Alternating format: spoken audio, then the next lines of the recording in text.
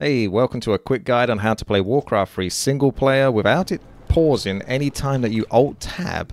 So if you've ever wanted to do this with a tower defense, for example, Warcraft 3, where there's a long period of time in between actions, so intermittent sections where you could be working on a Word document, an Excel spreadsheet, or even another game on your second monitor. If I Alt-Tab now, well, the game pauses and we're stuck at 44 seconds.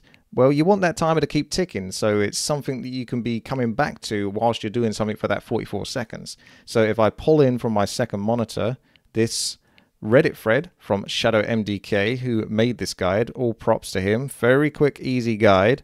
All we need to do is type -now F within a certain section of our Warcraft 3 Battle.net app. So pull up the Warcraft 3 Battle.net app. Next to the play button with the cogwheel, the options, go to game settings, and you'll see this additional command line arguments in the game settings.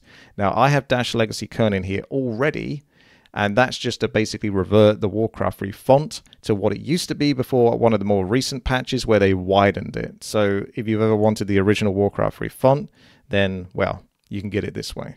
And now if I type in -now I can get myself to Alt-Tab and still have Warcraft 3 running in the background. It's fantastic. And you might think, oh, hang on a second, there's already a command here in the way.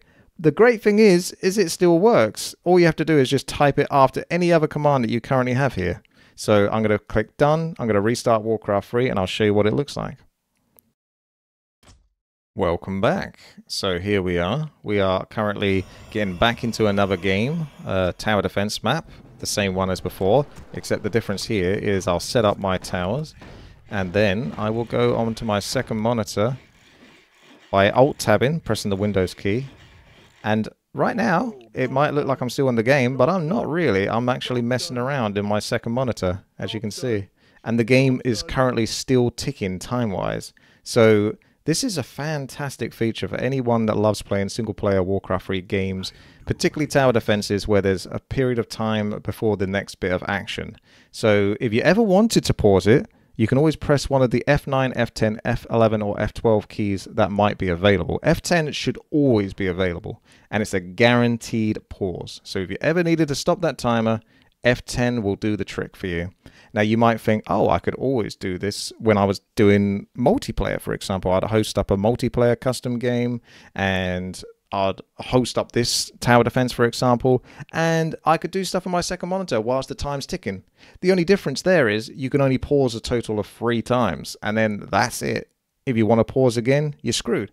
Whereas this is way better, because now I can just do anything off the screen, come back, F10, very quick and easy to press, and it's a guaranteed pause, unlimited amount of times. So there you are. Very quick guide on how to do this. Big props to Shadow MDK. I'll give a link to this as well in the video description, and you have a nice day and enjoy playing Warcraft 3 without it pausing every time that you Alt-Tab.